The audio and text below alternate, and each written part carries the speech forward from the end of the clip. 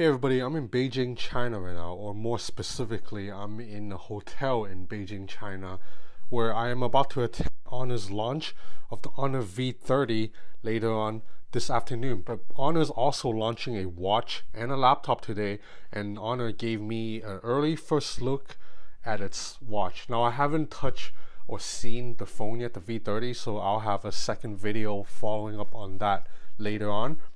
But here is the Honor MagicWatch 2. So it's a pretty standard smartwatch at first glance, but it stands out in several ways. So the first is that this watch has 14-day battery life. That's really impressive considering an Apple Watch, for example, will last you maximum a day and a half, maybe 2 days tops if you go really light.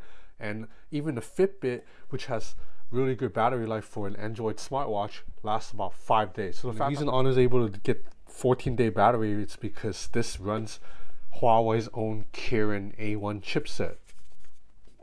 And this chipset is basically dual mode, and it uses intelligent algorithms to save battery. The second thing I want to highlight is the watch is relatively thin compared to other smartwatches I've used. Now I don't have the Apple Watch on me right now, but I have here the Fitbit Versa 2. And you see the Fitbit Versa 2 it's a little bit chunkier than the Honor watch. Now this is the larger watch already. This is the 46mm. There's also a 42mm version, but that one Honor says is aimed more at females. It's a little bit smaller, and it comes in this sakura pink color, like rose gold basically. This version comes with either black or silver. So this is just a quick hands-on first look. It's not a review. I'm gonna do a full review later. There's a USB-C cable. I don't know why. Oh, okay, it's to plug into the charger. So it still uses proprietary charger. So you have to download Huawei Health before you can set up the watch, apparently. Okay, so I've installed Huawei Health on my phone. One thing to note is that in addition to Huawei Health, you also have to download Huawei Mobile Services, because as some of you guys probably know, or most of you guys probably know, Huawei phones cannot run Google's mobile services right now. So Huawei's been trying to make its own mobile services a thing. So you need this to run this app, kind of like how you need Google Play services before you can run, say, Gmail.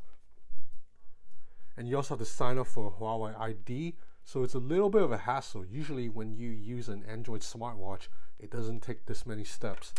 But you know, Huawei did not want to go this route. They're forced in this situation by the US government. So, you know, who knows? Hopefully they'll work everything out.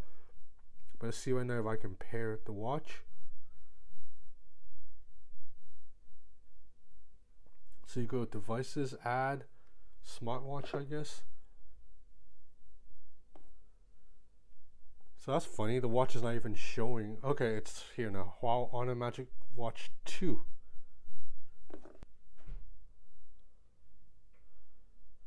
Okay, so you get a pairing request right here. You just have to tap the check mark. So this is relatively smooth, the pairing process.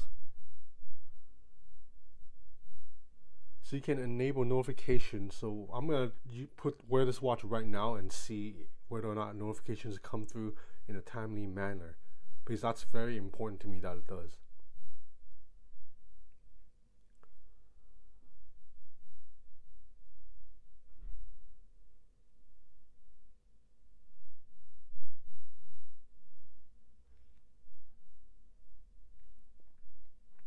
So now looking at the screen, this is a 1.23-inch OLED display. As mentioned, it gets up to 800 nits of brightness, and the screen looks good, man. I mean, look at it right now. It almost looks like it's painted onto the face. It looks like a real face. And this watch has an always-on display too, so if you want, you can have this showing at all times. And you see it has a heart rate sensor. This is also waterproof up to 50 meters. I don't know the IP rating for that, but you can go swimming with it if it's 50 meters. You have a stress sensor. And now weather, I'm in Beijing, so now this watch has internal storage inside too. Honor did not specify like the configuration, like whether or not it's like 1 gig or 2 gig, but Honor says you can store around 500 songs. That's more than good enough for me. So this watch, you can use it offline because it has GPS, it has Bluetooth 5.1, and it has internal storage to store music. So the interface seems pretty straightforward. You swipe down to get these shortcut toggles, and you swipe left to right to cycle through the I guess, all your different functions. And you have two buttons right here. So you press the top one and you will get a list of all your apps. So this feels like Android Wear right here. And you press the bottom to open. These are workout functionality, so you can immediately go into whatever exercise you're about to do.